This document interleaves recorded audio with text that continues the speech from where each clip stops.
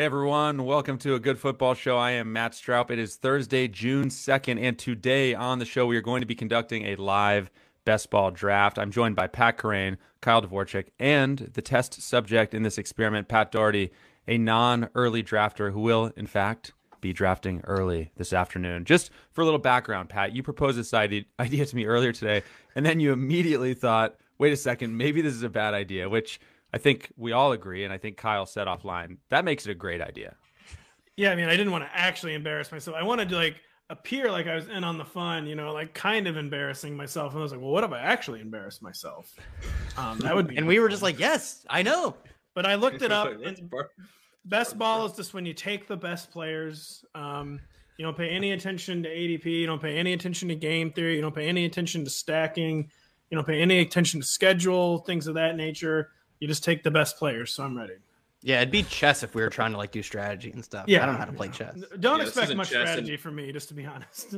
If you know chess, I'm sure that probably doesn't even help you in this. I do know chess. I know that I will soon be losing to my 6-year-old daughter. So you don't know chess. You started. No, I mean kids, while being so dumb, are just so smart too. So everything. Can we change this screen share to just an online chess game? I think Friends with Chess. Does that still exist? Anybody remember this? Anybody hear about this? Friends with Chess. For those who don't know, the winner of the Best Ball Mania 2 last year is a chess coach. So yeah, makes a lot of sense actually. Well, let's talk about for those who are only listening on the podcast version. This looks like a 12. This is a 12-teamer, right? We're 12 team here. 12 teamers, 18 rounds, 30-second timer. Yeah, this is called the Puppy. It's a $5 tournament. It has $75K up top to first place. The way you win that is you advance into through the first 14 weeks of the season. You win your 12-team league. Then you advance into a league of league winners. You got to win that in week 15. Then you got to win another one of those in week 16. And then you get into week 17. And that's really the tournament. We're basically entering some qualifying tournaments to get us into a week 17 tournament where all the prize money basically is going to be in that 1 week. You've got to finish first among all of those remaining teams to win $75K as the top prize. So we legitimately, despite Pat's comments earlier, care tremendously about the schedule, and week 17 is a big deal. Yeah, week 17. I have a spreadsheet pulled up with all of the matchups for week 17, 16, 15, because you need to win. I believe I have the numbers pulled up. You need to win in week 15, another 12-person league that you get jumped into with all the original winners, an 18-person, and then the final round is 115-person final. So not that big, but definitely tournament-style final. You also still got to get there, though. So, I mean, the point of drafting good players still applies. Yeah, it still does apply. You still want to advance your teams at a high rate. But friend of the pod, Pete Overzet, had a really good video that came out today on just explaining the expected value of week 17 versus the rest of the tournament. If you think about all of these as separate contests in a way, that week 17 expected value is it's 500 times greater than the original week 1 through 14 contests. So you really do want to optimize for having a team that if you basically win the lottery to get to the lottery, then you want to have this bullet that's very live.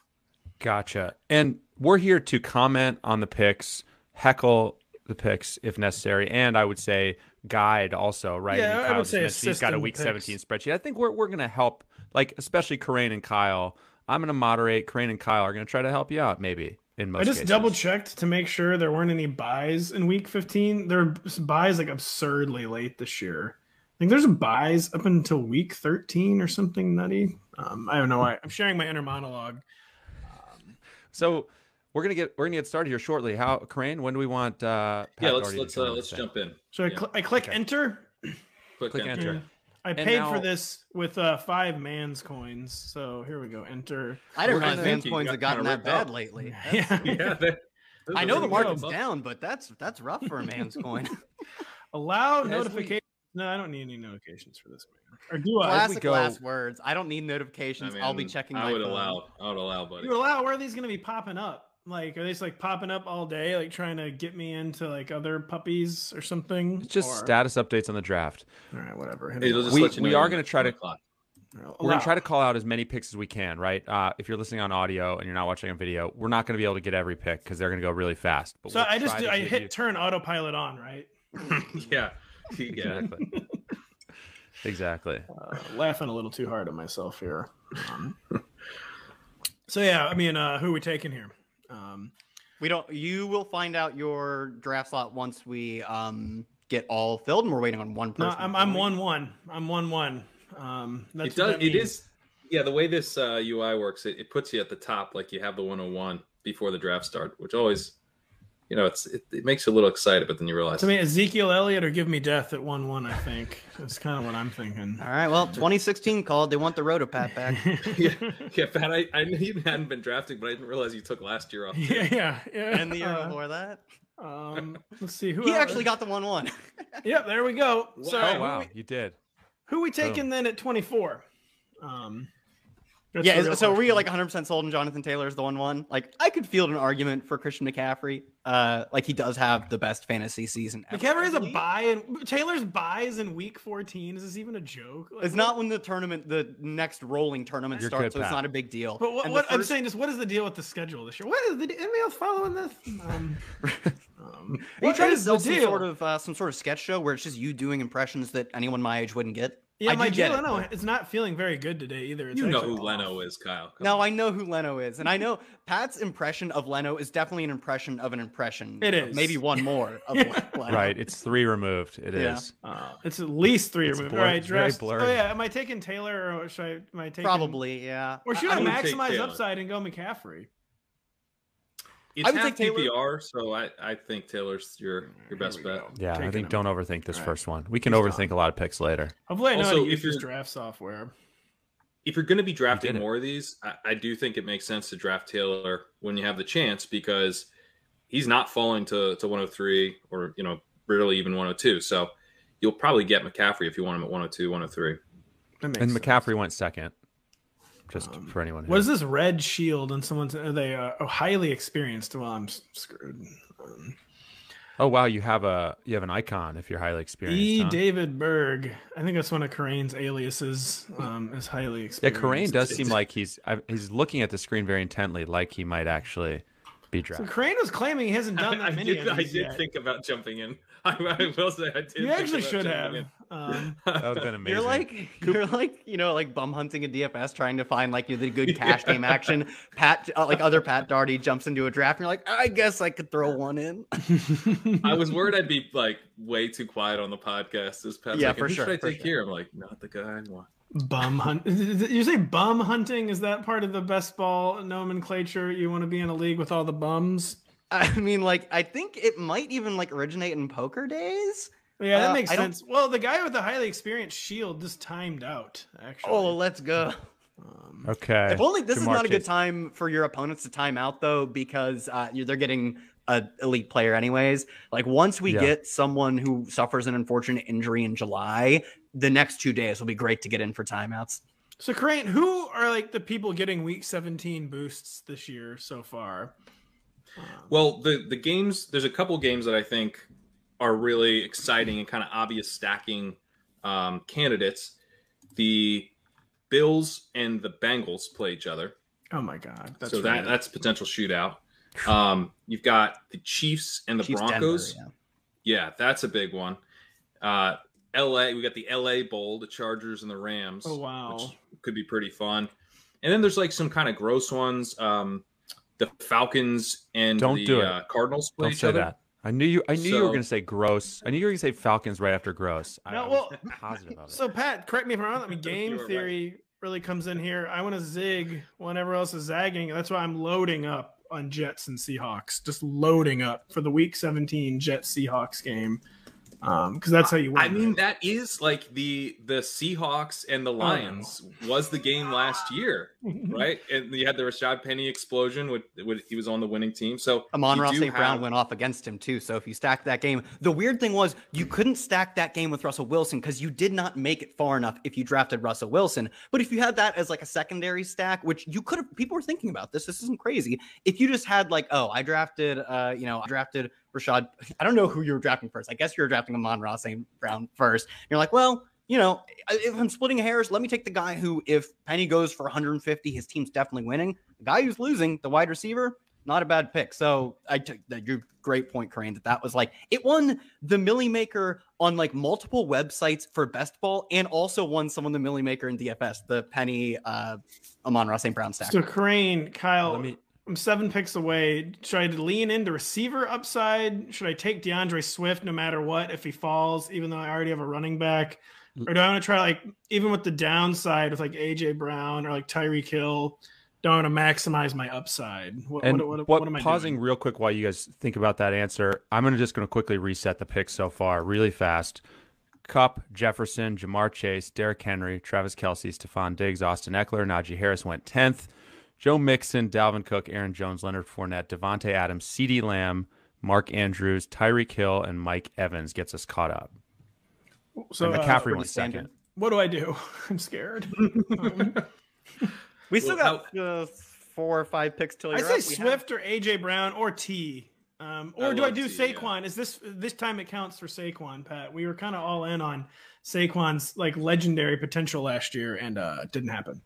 Well, if you want to talk about the correlation, the Colts play the Giants week 17. So maybe we got JT rolling, Saquon catching dump-offs coming back. Right. He's playing a ton of reps at receiver in training camp. I don't know if I saw that. I did the blurb today. Okay, yeah, I wanted to make sure we had it up before I mentioned it. Saquon's in the queue. He's in the queue. Or should I do T or AJ Brown? I want you guys to just pick for me.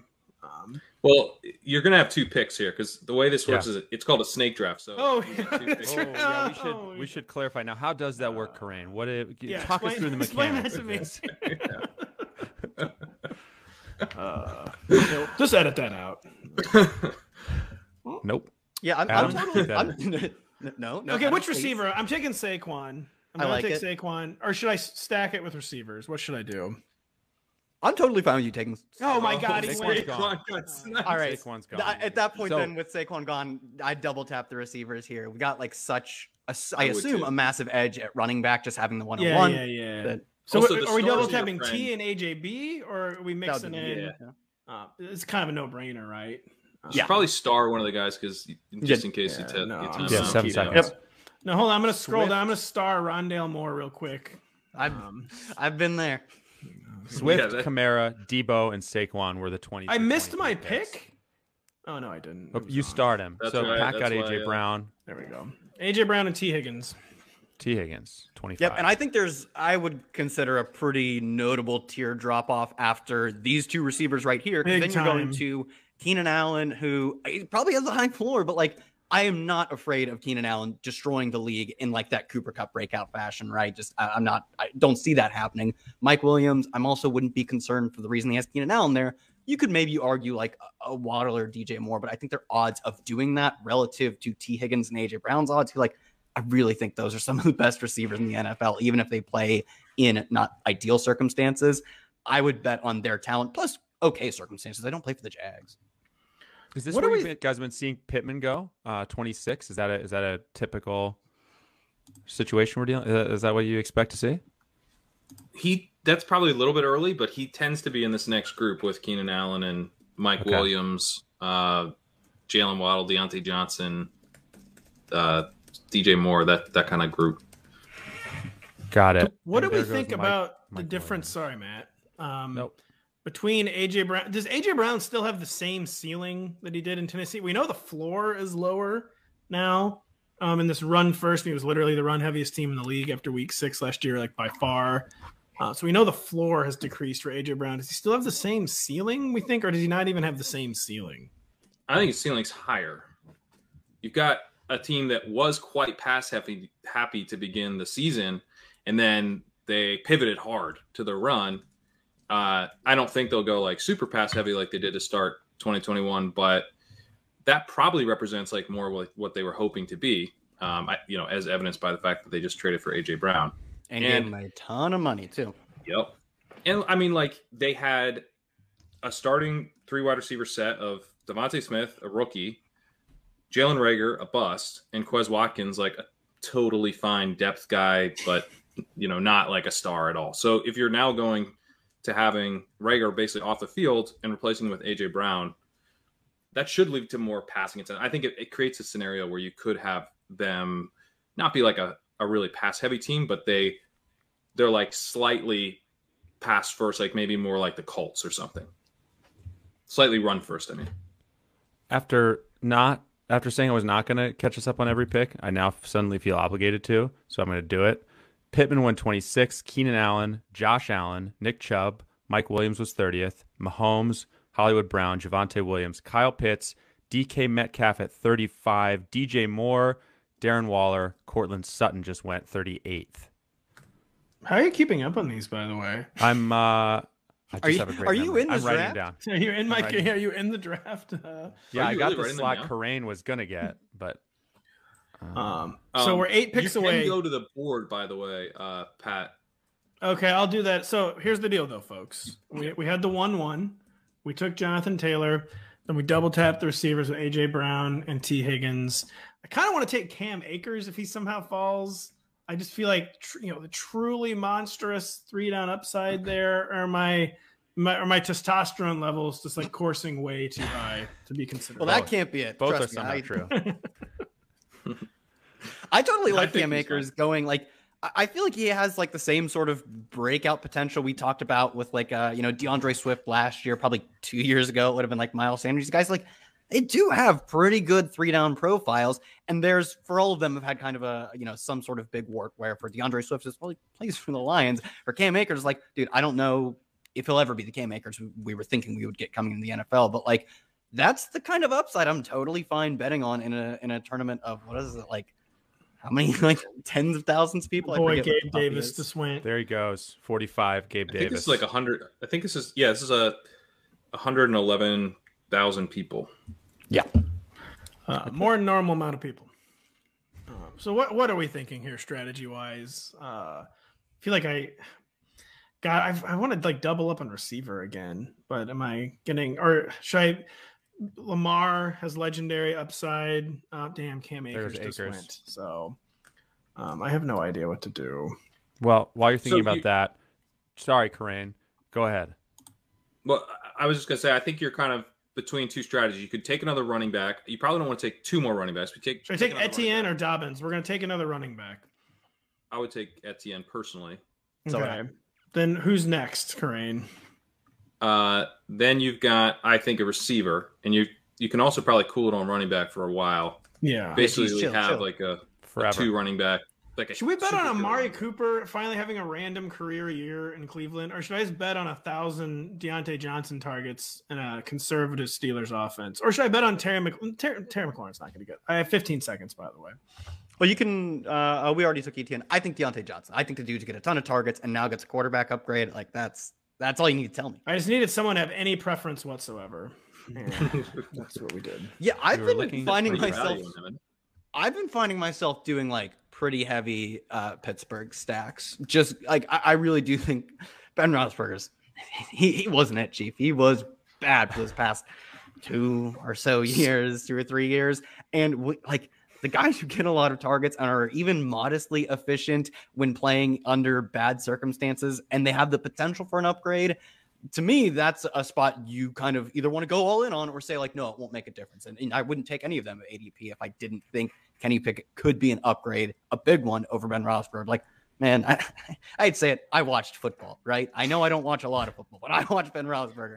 That was not good. And Kenny Pickett is not that. I don't think he's going to set the league on fire, right? But we're very bad at projecting quarterbacks, right? We do Justin Herbert. He's fine. I don't know if I'd take him that high. And he turns out to be the best quarterback, right? So I do think there's like a lot of upside going to just a quarterback that isn't Ben. And the quarterback is the thing we're really not great at figuring out who we're going to be the best.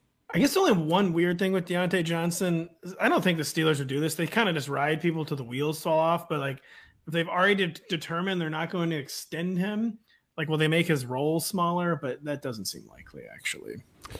Picks 39 through 55, rapid fire style. Justin Herbert, Jalen Waddle, Jerry Jeudy, James Conner, Zeke, sorry, Pat, George Kittle, Gabriel I've literally Davis, never sorry to drafted all of Zeke, us. by the way.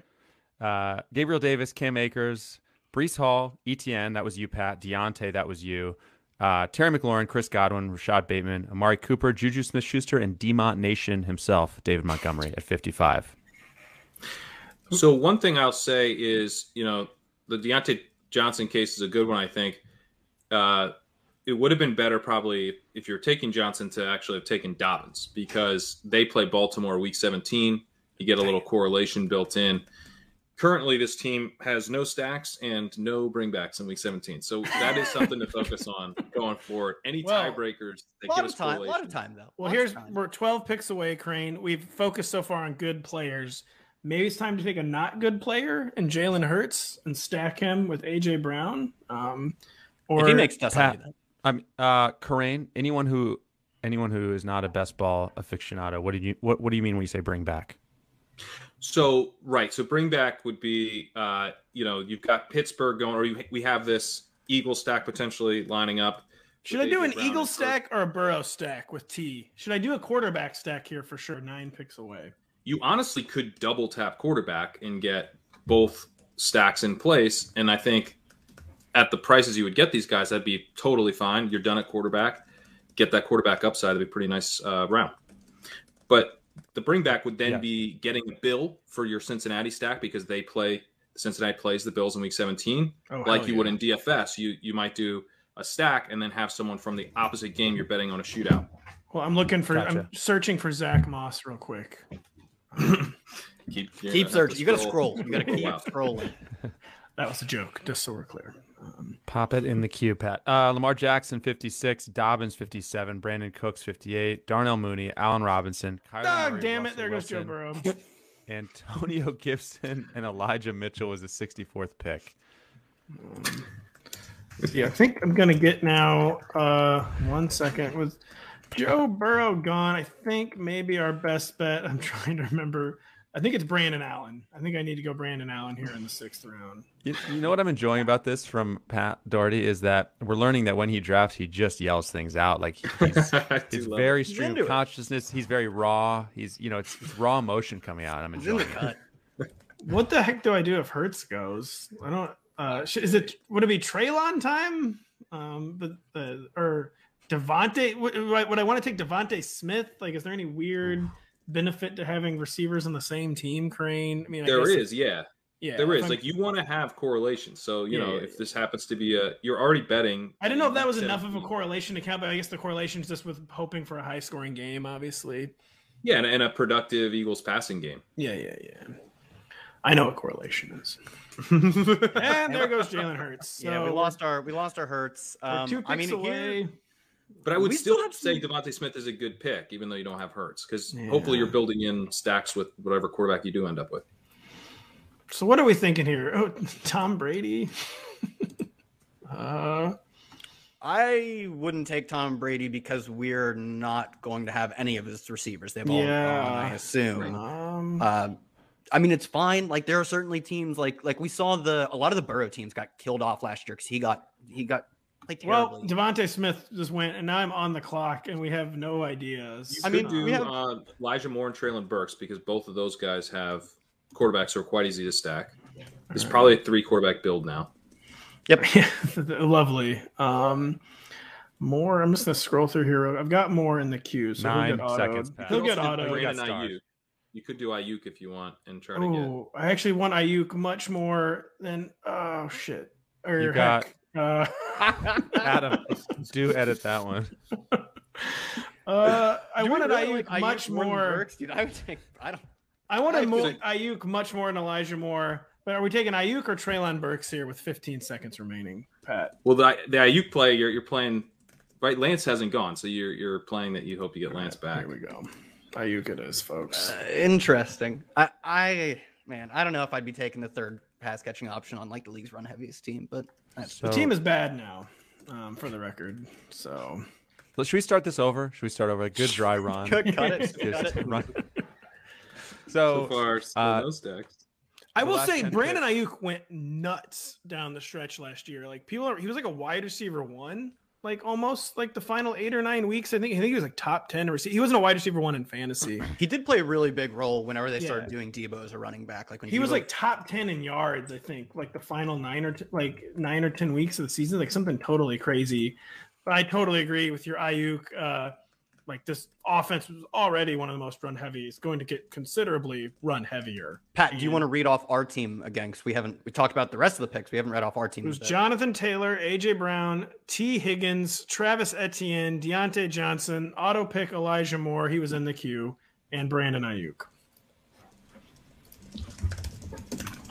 And the last 10, 12 picks or so: Joe Burrow, Michael Thomas, Amon-Ra St. Brown, Drake London, Jalen Hurts, Josh Jacobs, Devontae Smith, Elijah Moore, Brandon Ayuk. Moore and Ayuk were Pat, Tom Brady, Matthew Stafford, Treylon Burks, DeAndre Hopkins, and Dalton Schultz. And then Hunter Renfrow just went at 79.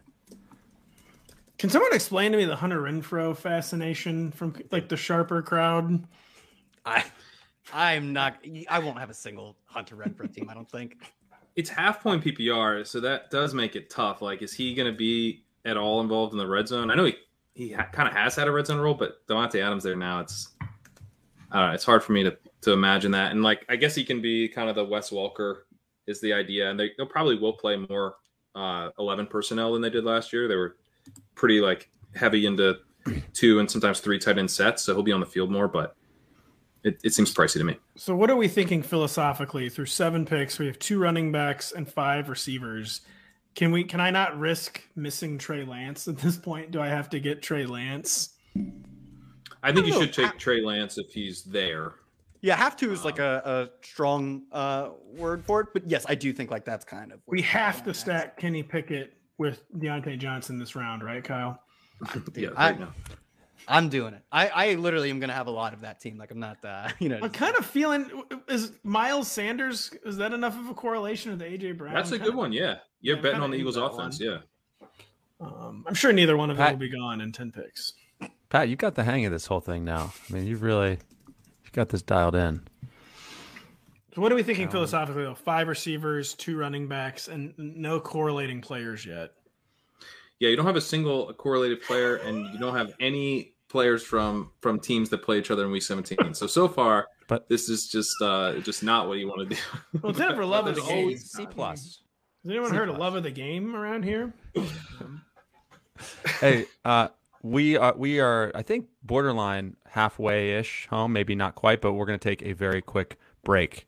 And this is just a reminder, if you don't have the NBC Sports Predictor app powered by PointsBet, go and download it now. The contests are free and easy to play, and you have a shot to win thousands by predicting what will happen in the NBA playoffs, on the PGA Tour, and NASCAR circuit. We also have a special contest Tuesday and Thursday called Battle of the Bets, where you can agree or disagree with our experts for a shot to collect some cash. And we're back. Pick 87 just went off the board. That was Miles Sanders. TJ Hawkinson went 88th. And we've got Pat Daugherty with about a C letter grade. Is that fair? Too generous? I think that's fair. Like, I don't think we've made any bad picks within their own individual places in the draft, and even our roster construction. It's just that we probably will be forced to sort of bend to finding correlations throughout, not just even Week 17, but you also have to make it there through 15, 16. I think we'll kind of be bending to the will of that soon enough.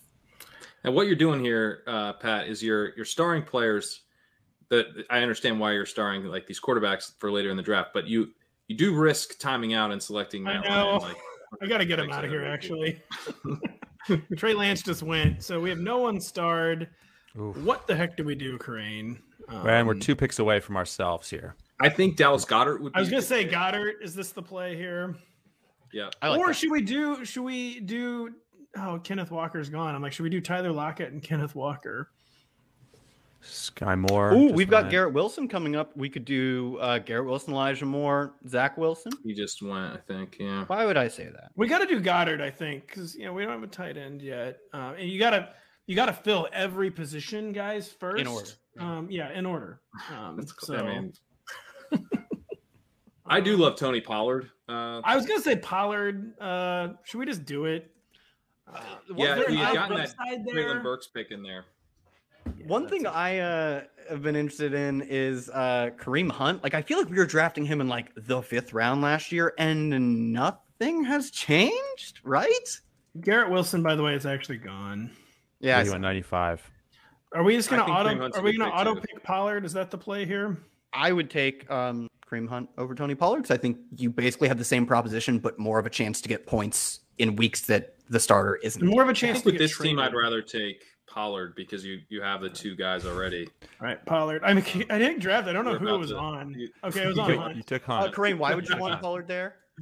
Because you already have Taylor and ETN, so I feel like I'm okay going for the bigger swing.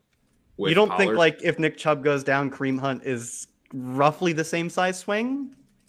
I don't, because they also have Dearness Johnson, who is at OTAs right now, and they drafted Jerome Ford. So I think there'd still probably be a committee there. Sure. I don't think Pollard would be like an every down player, but like I think he would be pretty clearly the like lead back. What if I think Kareem Pollard Hunt would gets be traded? Am I just totally screwed if he gets traded? I mean, not if he goes to the Chiefs. They'll probably take over the whole backfield. Oh man. I think the team's done, by the way. So Tony Pollard went 100th, Tyler Lockett 101, Christian Watson 102, Chase Claypool just went 103. Do you guys like Kerrane and Kyle? Do you like drafting at a turn in one of these things, or does it not really matter to you? I like it when it's the 101. I actually literally just do because it's easier to plan ahead. Like I don't like having to 6 picks between my picks is like the worst feeling or whatever. Or 12 picks between my picks like the worst feeling.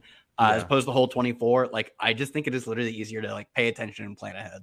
I will say though too, if you get too hung up on a plan and then they go 2 or 3 picks before with a 30-second timer, you end up auto drafting Elijah Moore sometimes. To that point, Chris Olave was probably the pick instead of Kareem Hunt, because you have completed a Philly stack of sorts. You don't have Hurts, but you have A.J. Brown and Dallas Goedert. And so getting that bring back on the Saints, who they play Week 17, would have been nice. Do I need to get Matt Ryan this next go-around now? We have 0 quarterbacks, and do I need to correlate someone with Jonathan Taylor? We are entering the 10th round, and what quarterbacks do we have available to us? If you could read them off.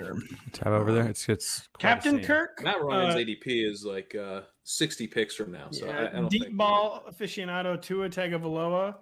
Not good at football player Justin Fields. Ouch. Trevor Lawrence. Correlate Trevor Lawrence with that's a legit one. Right. Plus they play the Texans Week 17. Could just roll them. I gotta say I'm a little disturbed that you have the entire Week 17 schedule. Do you know any of the Week 1 matchups? No, why would I memorize those? It just occurred to me. The job requires knowing about Week 1. You have the whole Week 17. No, Week 17 is all I need. You know how long we are from Week 1? We're months out from Week 1. I'll worry about Week 1 in September, dude. Yeah, that makes sense. All right, so it's Trevor Lawrence or bust kind of here, I think. Yeah, but I don't know that you have to make it happen this. Yeah, we'd be 20. Well, what pick are we at? Well, yeah, he'd be about 30. No, he'd only be about 20 ahead of ADP. You know what just occurred to me? I've noticed that every time you mention someone, they tend to go, Pat. I don't know if that's just the timing, but I have an alternate theory, which is that Kerrane actually is drafting. He said he wasn't. He's in this thing, and he's playing next level chess on us. He's just totally acting like he's not involved, and he's just taking people from you just to entertain himself. I'm telling you what, I'm doing Lawrence. What other positions do you have available? Should I do double tap quarterback? Should I do Kirk Cousins but there's no one to really get for the Vikings later. I guess I could get Irv Smith, but you'll be okay at quarterback. All right. You can get Zach Wilson. You can get Matt Ryan. Okay, well, let's see here. Here's top of the queue: James Cook, Melvin Gordon, Tyler Boyd, Jamison Williams, who I love, Penny, Rondale, who I joked about earlier, Kenny Galladay, Kirk Cousins. There goes Rondale.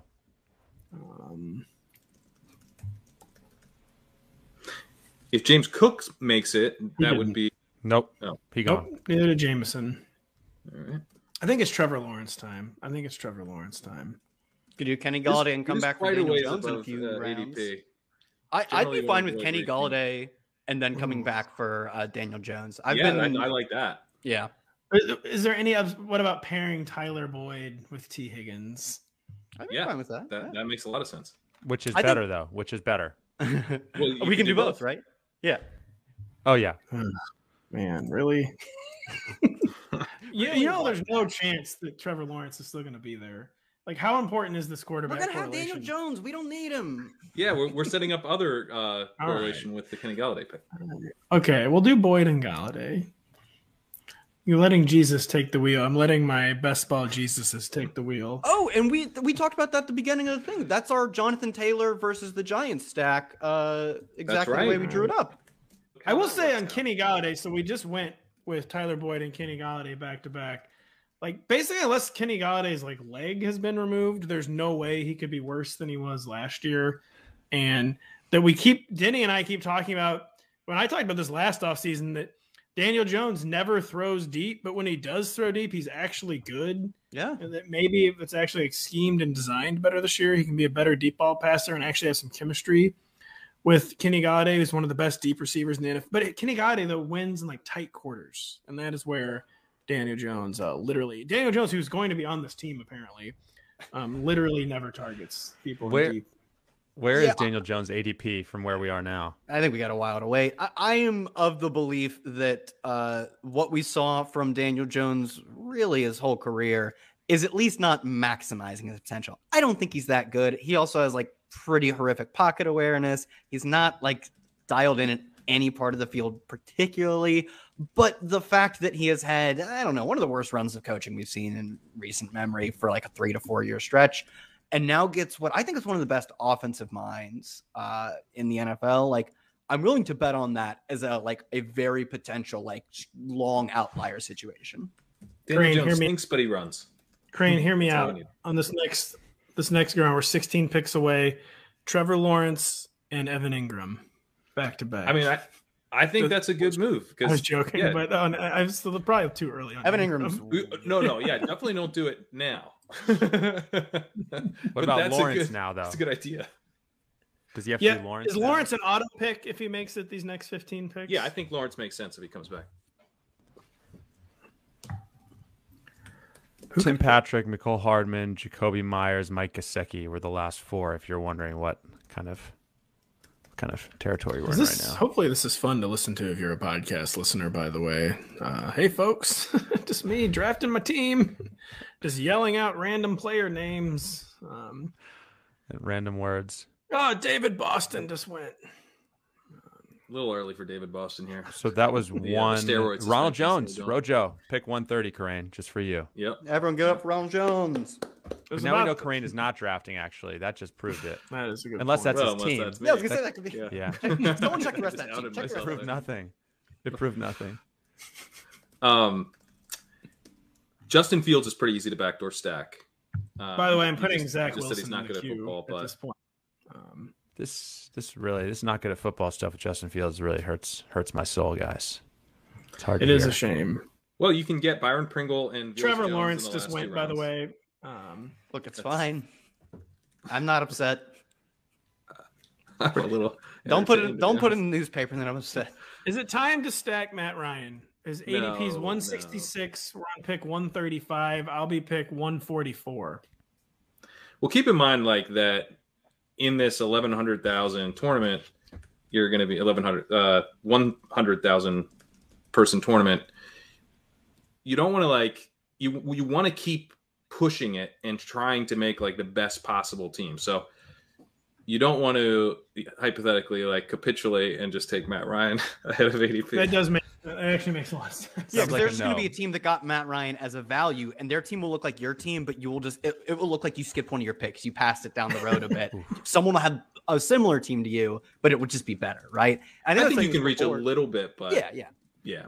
I think I was saying this before. We even saw a lot of obviously you wanted the Bengals because we had Jamar Chase and T. Higgins explosions down the stretch, but the Bengals teams, speaking from experience, got slaughtered the very first round of the best ball playoffs because Joe Burrow completely just had an awful performance. It was like a 7-point performance or something. And the next 2 weeks, they crushed you. So you had to just find a way to get through, or you had unstacked. We talked about, you still had the correlation between Tyler Boyd and T. Higgins, right? You had to do that type of thing.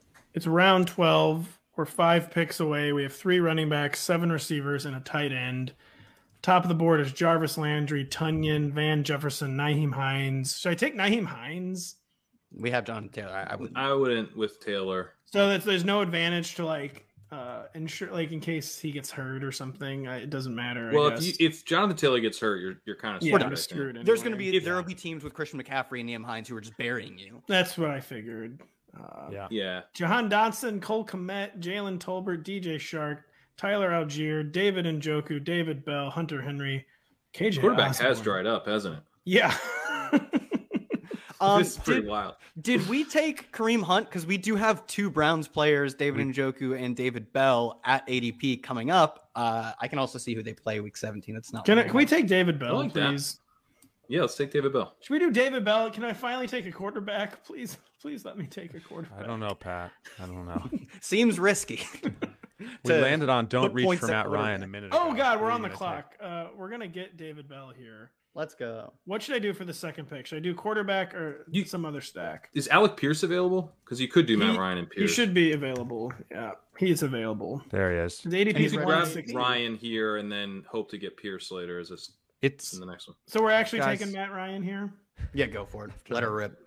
Guys, this is awful. We gotta let it was clear that Pat Daugherty wanted to take Matt Ryan so badly. I mean, we gotta he was been asking for weeks. Quite literally, I don't think I've ever rostered Matt Ryan in redraft fantasy.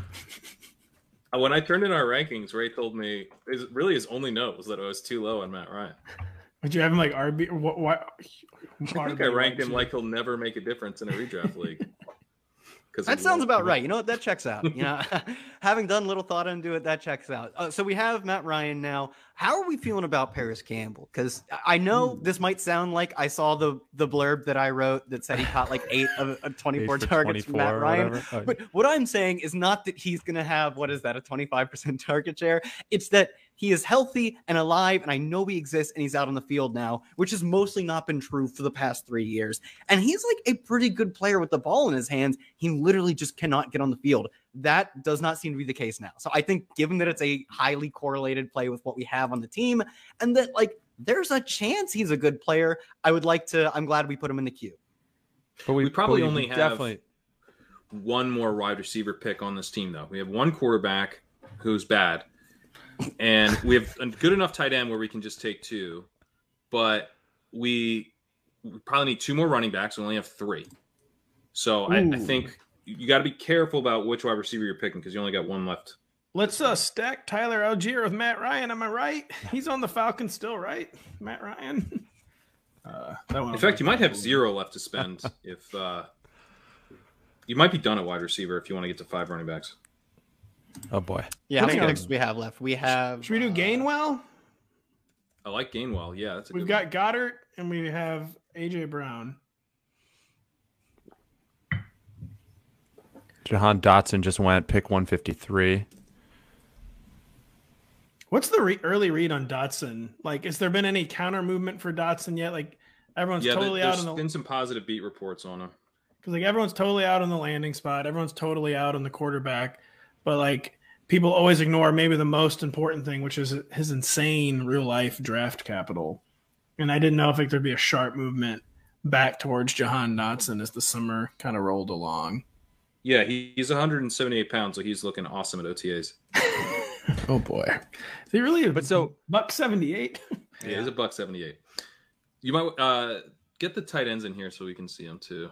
So what did you say, Kerrane? Let's go through the roster. How many roster spots do we have left? And realistically, position-wise, what do we have to do? So we have 18 roster spots total to spend. We already have 8 wide receivers, but we only have 1 tight end, 1 quarterback. We need to get... Oh, and Joker just went. Oh, come on. That's 3 picks we're spending between 2 more quarterbacks and 1 tight end. Because you need to have 3 quarterbacks if you have Matt Ryan as your first one. And I feel like I'm slamming Matt Ryan, but I don't even mean to. It's just, you're going to be competing with 2 quarterback teams that are like Kyler Murray and Trey Lance. You're going to need 3. And then you do want to get to 2 tight ends as well, and you only have 3 running backs. So realistically, you probably should not take another wide receiver. Well, that's Close fine. That tab, Pat. Should we do Gainwell and Zach Wilson this go around? I like that. Me too. We're 7 picks away. I kind of doubt Zach Wilson will make it back to me, unless maybe most teams have satisfied their quarterback needs. Is Zach Wilson in this draft and in general, is Zach Wilson the call over Daniel Jones this year? Kerrane, you have an opinion? I think I like Daniel Jones. Let's go. Me too. Should we do dimes? Should we do Danny with Danny Dable? He also gets us the correlation with Jonathan Taylor. That's actually really important. We should not understate the fact that if that game goes exactly as the Seattle Detroit game went last year, in that just ugly, fun, bad team week 17 type of stuff, it's the perfect setup for the. I had no idea the Seattle Detroit week 17 2021 game was the lodestar of all of fantasy. It's seriously, I can off the top of my head think of $3 million it swung. Yeah, so what a ton of money. Does this then need to be? Wait, do we decide Daniel Jones and does it need to be Alec Pierce? I feel like you've moved. We're out of receivers. He said. Kerrane said no more receivers. He's cut off my receiver line of credit. It's tough, and Pierce went anyways, so that helps. You could steal it for running back, but that's Jonathan Taylor, ETN, Kareem Hunt, and a late round running back is a little thin. I think you'd rather probably go 5 there. I'd be fine with 4. I mean, I don't know if it's optimal, right? But I think it's within the bounds of reason to go there. I don't agree know if we within the bounds of reason. Yeah. Also, tight end. I assume we're not that deep in the draft. Mo Alley Cox. I'm just throwing it out. You guys should know he's a big dude. He's big, and he plays with Matt Ryan. If Kenneth Gainwell goes here, are we double tapping? Oh, he didn't go. So are we doing Daniel Jones and Kenneth Gainwell, or should we do Daniel Jones and Zach Wilson? I do Jones and Gainwell. Me too. Right. That's all I needed to hear. Just needed someone to have an opinion. The theme of the day here. So that was Mo Alley Cox is really 169. I'd be in for him as our next tight end. He really is just he's just arbitrage David Njoku, where you're big, fast, super efficient, and what about played 200 snaps a season, right? We already have T. Higgins and Tyler Boyd. Should we do Hayden Hurst? I'd be fine with that too. I don't have a strong opinion on it, but he's good. Is he? What? I mean, he's a good pick at this price. I don't know about in the other sense of it. So is Matt Ryan the big change for you when it comes to Mo Alley Cox, Kyle? Because he's always been a guy who seems to have some ability, and when he gets the ball, dangerous with the ball in his hands, but could really never get targeted. I'll throw in Mo Ali, by the way. Yeah, for me, it's just losing Jack Doyle. They were keeping Jack Doyle out there for so many snaps, and he's a good blocker, and he catches the ball and falls down. But if those snaps are potentially converted into routes for Mo Alley Cox, which hasn't been true, right? He's been a not backup, but a 1B tight end for a while, and I don't know if he makes the leap, right? But I think there's a lot of upside there because he's just big, relatively athletic for his size, and has been pretty efficient throughout his career. So obviously he's it's not one of the things where routes times yards per route run in his new role equals tons of fantasy points, but there's at least potential for him to scale up his efficiency at some reasonable level. Kerrane, we're in round 15 and my running backs are Taylor, Etienne, Kareem Hunt, and Kenneth Gainwell. Do we need to take a swing at running back that just in the most overall upside has nothing to do with correlation or week 17, or is it still this correlation the name of the game? Well, I think if you could get Tyrion Davis-Price, who's still here, that would give you a little bit of both, because you have Ayuk as the failed the Lance stack attempt. The failed Lance stack. Oh, great moment in drafting history. That would be a pretty nice one. I do think it makes sense to kind of swing for upside there. And to Kyle's point, you could make this a 4 running back build. I think Gainwell's exciting enough and also correlated that, maybe you could get away with 4. I would feel more comfortable with 5 in this build. This is kind of a classic hero running back build, but I think you have a little bit of a luxury pick in that regard. Hey, Tyrion Davis-Price, we do have some hero potential running back with Travis Etienne and Kareem Hunt just either getting traded or Nick Chubb has been kind of remarkably healthy for a running back. He might be overdue to miss 8 or 9 games at some point. Yeah, I kind of like the way we have our running backs built. Not that I'm saying we can't take another one, right? But we're probably getting a pretty consistent floor. It's only half PPR, but a pretty consistent floor of receptions, especially we already saw ETN talk. Everyone's going to say this. I don't want to take it out to this extent. He wants to be more like Deebo Samuel. Yeah, you and everyone else, right? I'd love to be more like Deebo Samuel. But they were just nonstop targeting him in practice. And that's what we should see. And there's a very real potential we don't see James Robinson in week 1, let alone like healthy for a good first chunk of the season. Is Wan'Dale Robinson still there? Wandale? Yeah. He's that guy. Yeah. No. Where's the apostrophe after the? It's after the N. So where is the apostrophe? Yeah. Right. He's here. He's in. That would be, I think, if you want to go 4 running backs, Wan'Dale Robinson would be nice as another stacking partner with Daniel Jones in the game. That's also our big game stack. Yeah, I'm in for that. So we're 7. What do we? Sorry, Kyle, you go. I definitely think there's an edge to like stacking some of the more unique games in week 17, right? Because like, let's say, the Chiefs and the Broncos both have good seasons. They go off and they make it through the playoffs like unscathed. None of them have like terrible weeks. It's just gonna be you and everyone else playing your Chiefs versus Broncos stack. I think that in the Buffalo Cincy game, right? There's not like a ton of edge to having them if they all go off. In the sense of there's a lot of people in these final rounds of the best ball finales, if you want to call them that. So if one of the weird games goes off, like we talked about Seattle, but if one of the weird games goes off and you have a bunch of pieces from it, like I think that could be a really big differentiator, especially in Best Ball Mania, which has 400-500 in the finale. And then the DraftKings one has nearly 1,000 teams in the finale. It is a true like DFS type tournament. Should we do Wandale and Mo Ali Cox to accomplish a lot of what you just said? I think one of the advantages of Mo Ali Cox is that he probably will be there at the very last pick of the draft. So yeah, we've been taking him way ahead of ADP here. So is Wandale we're hitting draft no matter what type of pick? I think if he's there, I'd really like that. And then if you want to get like Pickett, because you do need a third quarterback, Pickett, you have Johnson, so that would make sense. Yeah, right. It's Pickett. I just needed someone to say the word. All of a sudden, I'm like in love with bad players in this format. Absolutely in love with bad quarterbacks. It is, if you primarily play season-long fantasy, this is very eye-opening to how different best ball is. It's, I think from afar you can say. Well, not just best ball necessarily. I mean, normal, like self-contained redraft best ball is not that different. Right. It is so funny that like 4 years ago, best ball was still a thing. You were just trying to win 12-person leagues, right? Now no one even talks about that anymore. It's so weird how far. MFL 10s, am I right, folks? Yeah. That's right. Wandale and Kenny Pickett, it is then. Yeah, I would do that. I'm in. But now we're gonna have 9 receivers. What does that preclude us from doing? No, I said I'm in. Let's go. Oh, you're in. Okay. Whatever. Yep. Kenny Pickett.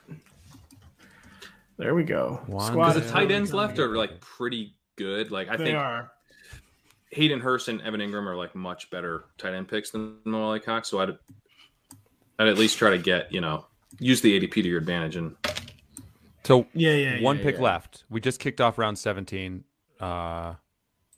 One pick left. Kerrane, do you have a take on Taysom Hill at a tight end? Like, is he the ultimate GPP role play? Because you remember the 1 week on FanDuel 2 years ago where he should have been owned 100%. He was listed as a tight end and was a starting quarterback.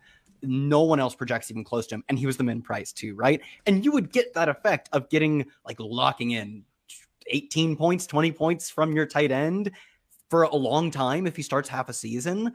But at the same time, the fact they signed Andy Dalton, I actually think he is just really a tight end at this point. So I am not getting there, but I think it's an interesting, like, Gigo Chad brain discussion. I'm not really doing it except when I have the Eagles stacked. Okay. And then I'm open to it. So this actually would be kind of a spot where, like, I'd prefer to do it if I had, like, Mark Andrews or Kyle Pitts or Travis Kelce or something where I'm just like, I don't even know why that I need a tight end too. Like, this is like a pure luxury pick. Yeah, because he's also, you're not just getting 20 points at a tight end. You can flex him too, right? He could go in the flex spot, which is really, if you have that Kelce type of thing, that's what you want. You want to turn your team into the only super flex team. Yeah. But I guess I'm thinking, like, if we are in a universe where Taysom Hill is starting for the Saints in week 17 at quarterback, you're going to have him. Like, I don't. It's a very low chance, but like that's who's going to win. The team that has Taysom Hill at quarterback, but they get to play them at tight end. So not only especially that, if I'm already betting on that game to go off. It doesn't even have to be in that game. Just imagine he puts up like a 7-game stretch of giving you 18 points at tight end every single week. Like that would be broken too. That's a good point too. Yeah, it just doesn't have to be the game stack, right? It can just be that playing a tight end. Taysom Hill just went at pick number 202. And Kerrane just took him. It's the team that took Ronald Jones. It literally is. That's Kerrane. That is 100%. You can't convince me. That says Eckler. I don't like Eckler. That's to throw us off. This is no. I mean, come on. Well, Hayden Hurst just went, so we are. It's kind of like Mo Alley Cox or bust at this point for pick 18. Wait, look. I mean, Logan Thomas is here really late. Like, I think see you have Tebow start as well. I was wondering if someone would catch that. It's a visual gag. I got it. I'm not in on Logan Thomas, but like, he was a tight end 2 years ago, and like Austin Hooper's not good. Brevin Jordan could get cut, and I wouldn't be surprised. Logan Thomas knows a thing or two about being not Brevin good. Jordan's not getting cut. I'm just saying, like, they healthy scratch Brevin Jordan for 8 straight games to start the we're year. Screwed. He went Mo Alley Cox. Oh boy, what do we do? That hurt. Dude, Logan Thomas. Logan like, Thomas, I think, is your move. Yeah. Well, he doesn't correlate with anybody on this team. No, he's a Brown stack. I'm pretty sure he's a Brown stack, and we have Browns. All right, that's right. You better believe I know that. That's correct. This is actually highly addicting, but I feel like I would definitely need Kerrane and Kyle here just telling me every schedule. It actually every is 30 kind minutes. of interesting to have a team doing this at once, because it is like having your own little heads-up display for team stacks and whatnot, just by people screaming it at you. Although a lot of the advice that I gave you was after the fact, so I definitely need to step up. After you'd made your pick. Yeah, you know what you could have done there. Yeah, not that helpful. Hey, that Eckler team is pretty sharp, from what I'm seeing. That guy's made some good picks. Can we reach out to Josh Norris and Hayden Winks? Why does Kenny Pickett not have a picture? He needs a picture. That's pretty messed up. That message now. Like that. We should also reach out and let them know that we love Joe Burrow's picture. Joe Burrow's picture on this is so I have to remove Tim Tebow from the queue because he was my second dangerous. Down to my second player being in the queue. So we're coming down to it here. Pick 213. Hear me out. Just happened. Hear me out, guys. Mo Alley Cox is gone. Delaney Woods is available. Well, honestly, if you want to get weird, Ricky Seals-Jones is the starting tight end for the Giants. I've had this stack thought. that up. I think Logan Thomas is just like such a superior, like projects for so many more points than. Yeah, we should do Logan Thomas actually. But I get it. And if Logan Thomas goes, we're still not on the clock yet. We're 1 pick away. I'd be fine with Ricky Seals-Jones. He basically played like Logan Thomas for 7 games last year, which is to say, went out, caught 4 for 40 a bunch of weeks, which I don't know. We needed more tight end points, so it can't hurt. Well, we are agonizingly close to being able to take Logan Thomas. I wish I thought of this Seals-Jones take. I would have taken Thomas, so you could have had Jones. But I mean, so is it Thomas now? Is that the pick? And he does correlate with our Browns players. So if that game, another one that it's ugly, but if it goes off, we are looking good. Do you agree, Kerrane? I do. All right, Tebow, do it. Yeah, it should have been Tebow. All right, We're coming up on an hour here. We got to go in a minute. Read out the roster for us, Pat. And how do I Kerrane do and that? Kyle. I don't know how to do it. Can we do that? Click on the puppy there. Click back. Click on the puppy. Yep. Teams drafted and the puppy. Here we go. Kerrane, you read off the team. All right, you got at quarterback Matt Ryan, Daniel Jones, Kenny Pickett. If you got Matt Ryan, always got to go 3 quarterbacks. Go to running back. We got Jonathan Taylor, Travis Etienne, Kareem Hunt, and Kenny Gainwell. Only 4 running backs. A little thin, but you always want to push it at running back. Wide receiver, A.J. Brown, T. Higgins, Deontay Johnson, Elijah Moore, Brandon Ayuk, Tyler Boyd, Kenny Galladay, David Bell, Wan'Dale Robinson. We got the Daniel Jones double stack with Jonathan Taylor coming back in week 17. You love that. And then a tight end, Dallas Goedert and Logan Thomas, who I think, maybe a little undervalued given the ACL tear, because the final weeks are what really matters. If Logan Thomas scores a touchdown in week 16 and gets you into the final here, who cares if he doesn't play for 5 Well, weeks? Stroup pointed out the final weeks really matter if you make it there. Right. It don't really matter if you don't make it there. And those words are what earned me a 25% share of your grand prize, Pat, just for the record. All right. Well, any other final thoughts there from you? What are so grade the team? I mean, even though you guys are grading yourselves too, Kyle, you grade the team, then Kerrane is going to grade the team. C plus B minus, somewhere in there. I'll say B minus. I do think at the end of the day, we did get a pretty correlated team, and we didn't do it by like reaching. Like we didn't do like egregious reaches. Like we're like, oh, 13th round, we got to get Paris Campbell, right? These players we brought up, but we did at least let the correlation come to us. We do have a lot of the week 17 stacks as well. Yeah, I think it's pretty good. I do think there were some like micro things like we talked about, like the Traylon Burks thing. I think we could have set up a stack there. A few other spots that I think we could have made better decisions. But yeah, B-, solid. I think B- is fair. I think quarterback we just kind of got boxed out at quarterback along the way. And it does hurt not to have really any upside there. I guess Daniel Jones gives us a little bit, but like, none of these guys are going to be drafted in the first 7 rounds next year. Like, I feel pretty confident about that. So that's a little tough in like a really top heavy tournament like this. But I do think it's pretty. I mean, we got the Eagles. We have 3 Eagles. We've got 3 Giants. We've got Jonathan Taylor coming back on the other side of that one. We have bringbacks with Cleveland and Washington. So I think correlation wise, we did probably more like a B+, A-. Overall construction, probably B-. I heard an A in there. That's all I know.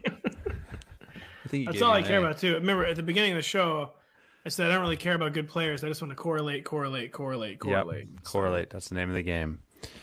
Well, hope that was enjoyable for everyone. And I mean, I just want to say best ball drafts are an excellent way to spend your summer. And I would say there's maybe another way you guys are spending your summer later on, a couple months from now, Pat Daugherty, if I'm not mistaken, a certain event you're going to. We're going to visit Kyle Dvorchak's family in the Akron, Canton, Ohio area. And we happen to be stopping by a Fantasy Football Expo at the same time. It was awesome time last year. Kidding aside, it's an amazing time. The Expo in Canton, the entire NFL Edge team is going to be there. Myself, Kyle, Kerrane, Lawrence Jackson, Denny Carter. Who am I forgetting? That's going to be there. Ed Williams, Raymond Summerlin. We're going to be on all sorts of panels. I'm going to be drafting teams in the Kings Classic, which is amazing every year. It's becoming kind of like fantasy Woodstock, basically. And it's all this started with people staying at Kyle Dvorchak's family's home. And when they're still fantasy doing it Woodstock, you mean including like everything that happened at Woodstock, right? You don't mean Woodstock 99, right? No, God, no. Not even Woodstock 94, thankfully. Is Limp Bizkit playing? Yeah, where there was riots and many bad things. Lord. And Limp Bizkit might still be popular in the greater Canton area. No, and we're doing pretty well. We're doing some of the riots too. We get pretty rowdy out there, so the Limp Bizkit will probably be there, at least on the speakers. The general in rambunctious behavior, that too. It was nice last year, Kyle, to have someone who actually knew about Canton, and was like, no, there actually are some cool places in Canton, and we went to them since you told us where they were. I've got a list of new places to go to too. Oh, nice. Kyle said the Limp Bizkit, which I mean, I just am so jealous that you don't know Limp Bizkit well enough to add the. I know who Limp Bizkit is. That's not intentional. Vaguely. I'm gonna. The official name of this event is the Fantasy Football Expo, if I'm not mistaken. I believe you're correct. It's the Mr. Bob expose, but August 12th to 14th. In Canton, Ohio. Are we sure it's pronounced Canton and not Canton? I think we have a Canton in Georgia. I don't know. We think it's Canton. Kyle thinks it's Canton. It's the fantasyfootballexpo.com if you want to learn more. The fantasyfootballexpo.com. And literally all of us but Matt will be there. Sorry, Matt. And that's true. That is true. Yeah, last year I got a chance to meet Connor O'Driscoll, who proceeded to win the FFPC best ball tournament and then is now running for RotoViz. So like there's, it's not just people from the sites and everything. The people that come out tend to be super sharp, have some good fantasy football conversations. Last year I drafted a team, like we did a live mock draft, and I drafted a 0RB team, and someone asked me, no, you wouldn't really draft that team though, right? And it was like one of my favorite moments of interacting with other humans. So Kyle, one of my favorite moments was that I was running late for my morning panel and you had to park my car like you were like my intern. Why is me being your valet one of your favorite moments? I just valeted your car and you had fun with that? I got dropped off like a VIP at the front of the convention center and had to run in. And was I'm still not doing late. that for anyone else, to be clear. You don't going come to to the accidentally expo for that. engineer He's going to accidentally engineer that situation again this year. You know that's happening. Exactly. Oh, geez. Did I get any breakfast too? I feel like maybe I did. Yeah, you did. Wow. Yeah. You got me a bagel. I was like running disastrously. Were you running Pat's schedule, Kyle? Yeah, pretty much. You know whether or not he had breakfast? No, I had to get clipboard it. and the headset. Oh, no. It was kind of we were up kind of late the night before, you guys may remember. And yeah, it was tough to get there by 10 a.m. Man. Well, again, it's the fantasyfootballexpo.com. It sounds fun. As you said, Pat, I won't be there, but I am going to FaceTime with you as we've arranged. We've arranged that FaceTime. Of course, we're beaming you in, actually. Yeah. Holographic technology. Yeah. All right. Before we go, anything you guys want to mention on NBC Sports Edge? Team preview series starting soon. Draft guide wrapping up. You guys have any articles coming out? I got dynasty rankings that I'll be posting on the site shortly. Just got them updated for the draft guide, so they'll be on the site as well. I have USFL stuff coming up over the next 2 days, and after talking about all the Week 17 stuff, I might do like a best ball playoffs thing. So I already had the spreadsheet with all these team totals pulled up. That would be amazing. Right. I'll draft more puppy teams if that exists. I think you're doing it anyways at this point. I think you're all in now. All right, that's going to do it for us. Don't forget to subscribe to the show on Apple Podcasts, on Spotify, wherever you listen. Take a minute to rate and review us as well. I want to say thanks to everyone for listening and watching live with us, and thanks to you three, Kerrane, Kyle, Pat. Appreciate it. We'll see you guys next week.